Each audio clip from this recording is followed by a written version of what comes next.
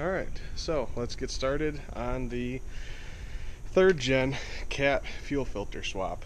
This one is different than the fourth gen with a few things. So if you're looking at a fourth gen, there's multiple videos for you. If you're doing this on a third gen, I'm pretty sure I'm the only video. So let's get started. First things you would want to do is drain the the fuel from the original fuel filter. Mine broke last time that I did this. This is my second time doing this on this truck due to unforeseen things. So I will throw the clip in from my first time doing it here. Alright, as you can see, we got the fuel draining out. And it's coming from this up here, this valve. So you have to push in and unscrew it, and then when you let go of it, it'll start draining out like that. So once that stops, then we can move on. Okay, so now that you have drained the fluid, what you're going to want to do, and it's super simple and it'll save a lot of like constraints and all that, is remove this, or not remove, but loosen that and that clamp, and you're going to move this boot. Basically it's going to turn and be out of the way. That way you can get your arm in there, because it's tight back here.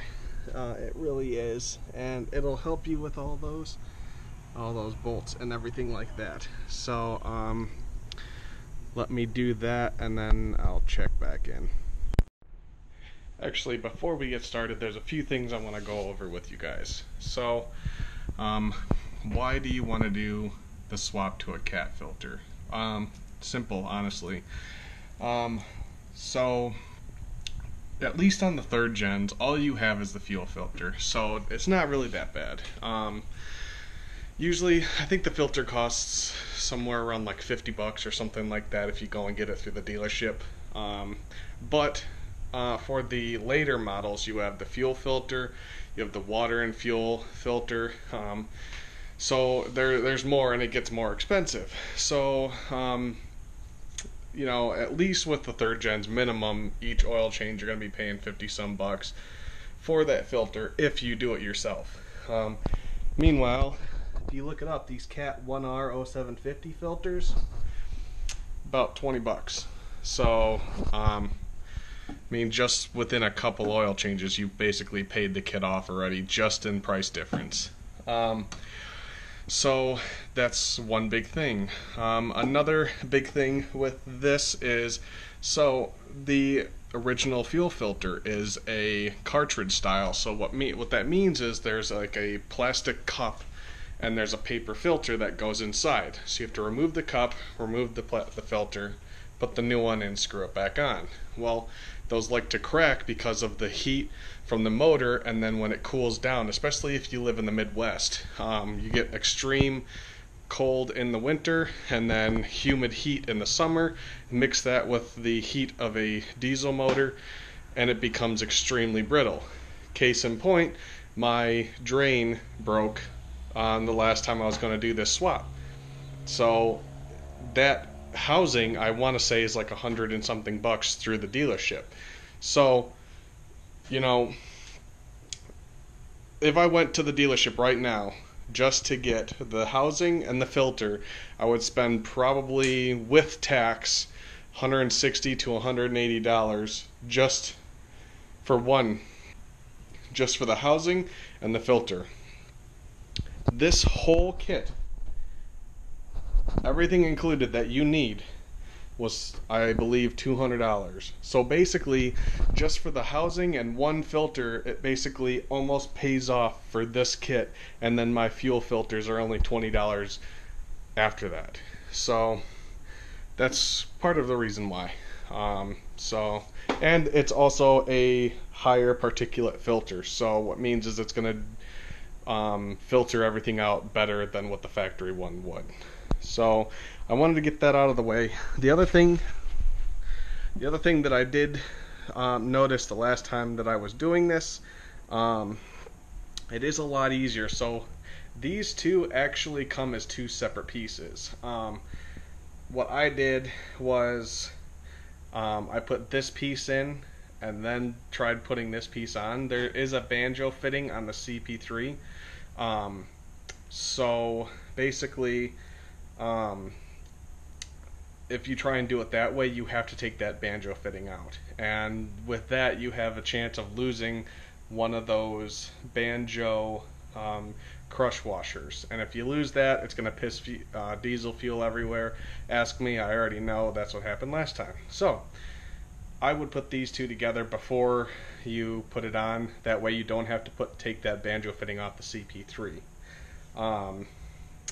So that'll save you a headache. And again, I will repeat it again, do not lose any of the banjo fitting washers, because even if you're like, it's alright, it's just one washer. No, it will piss diesel fuel everywhere.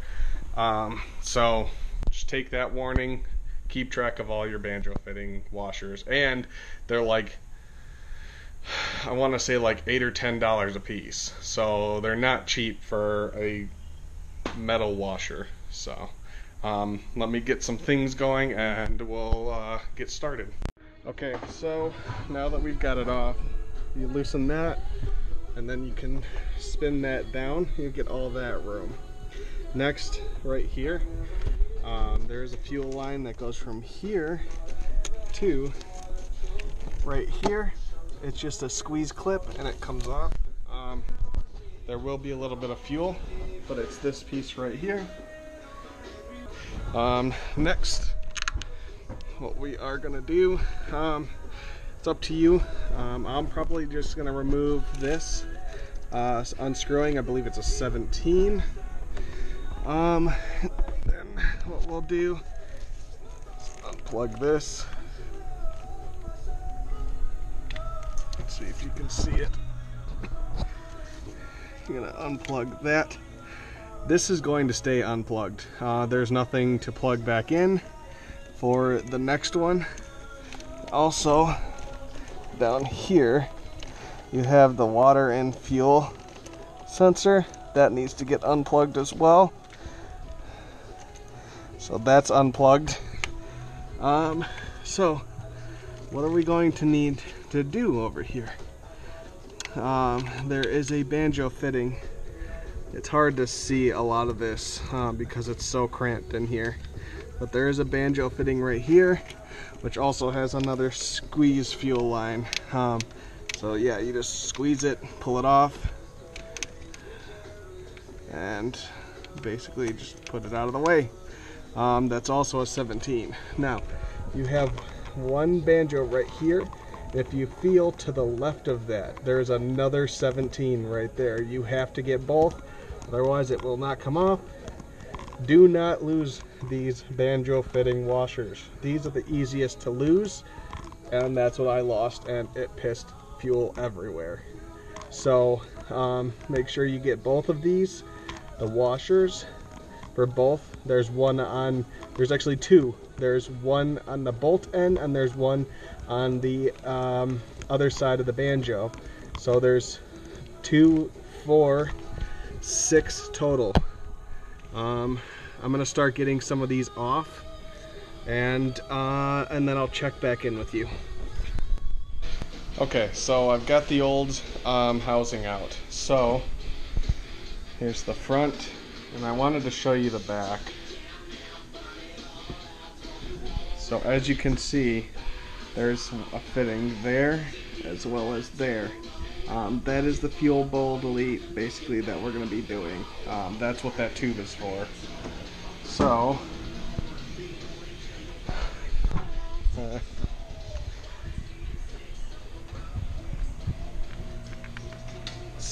it's this line right here. This is your fuel supply line. Do not get those mixed up.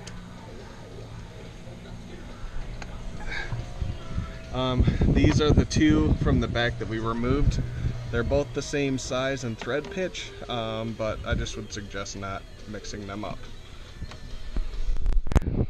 Okay, so what I wanted to show you was, here was that delete tube. So it's on there.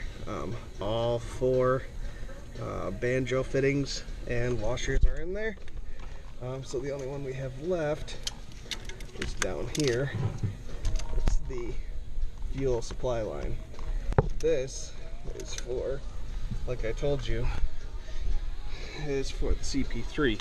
Now if you see what I mean here about this banjo bolt, you have to remove that to tighten this. That's why I had both of them tightened together already. So all I needed to do was screw it in, and with this 17, and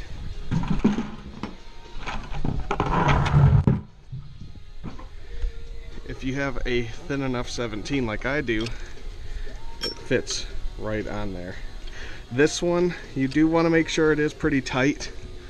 As for these two, with this, because this is aluminum and the bolts are steel, the banjo bolts are steel, they will strip out the threads in that aluminum. So you want to make sure it's tight, but don't go nuts with it. You will strip out those threads.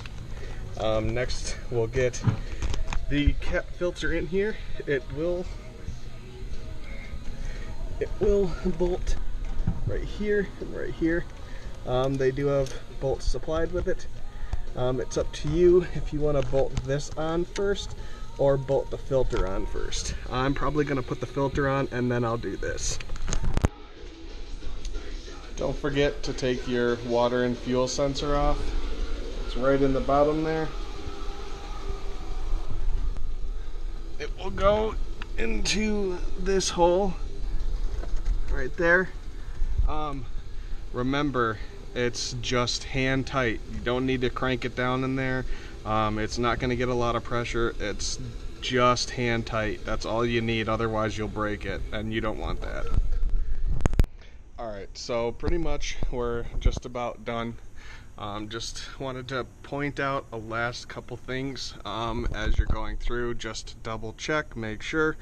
So again, this screws in here. It's a 17 and an 18. Make sure those are put together. This line right here from this banjo needs to clip on to that other end. It's one of those clip style, as you can see there. That clips in to where this tube is. The fuel supply goes on the back there. Your water and fuel, don't forget to plug that back in. And then here is your supply line. Make sure that's tight. That's an 18. These are both 13s up here. This again will not clip into anything. The last things we need to do to button this up are just the intake tube. Just turn it back up, put the clamp on, tighten that, tighten the front, and then when you go to start it, you just have to prime it a couple times to fill the filter up, and then she'll start. So let me finish up these last couple things, and then we'll go start her up. Just one last thing. When you do get everything bolted up, I would do just a simple rinse down, just to make sure you get any of that excess fuel. Just get it out, because I know these trucks are kind of known for lighting on fire. I don't know why. I don't know if there's, like, you know, something that happens that does it, but I'd rather not take the chance. So just rinse everything down if you would like, and let's go start it. Just like I said, make sure to cycle the key a few times. It'll probably still take a minute to start, but let's see.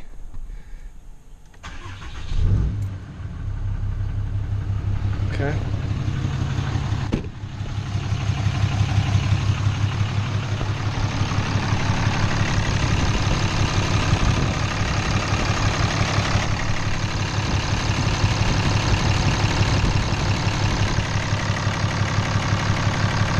That's pretty much it. You're all set. So I mean, it's a pretty easy job to do. There's just those very specific things to look out for. It'll make it a real headache. So just do everything that I said. Watch out for what I said, and it'll go smooth. So that's that, and catch you next time.